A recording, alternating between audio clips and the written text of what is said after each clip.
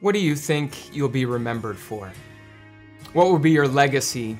What will you accomplish during your life that will really make a lasting difference? When it comes to being productive, making an impact, making a difference, the world has all kinds of ideas about how to do that. But so often God demonstrates that He works in just the opposite way. This week I'm excited to be talking to you about a specific group of people from the Bible whose names you might not recognize. At the very least, if the Bible were a movie, you'd probably have to wait to see these people's names in the credits.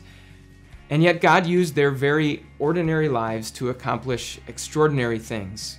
He used their small acts to have a huge impact.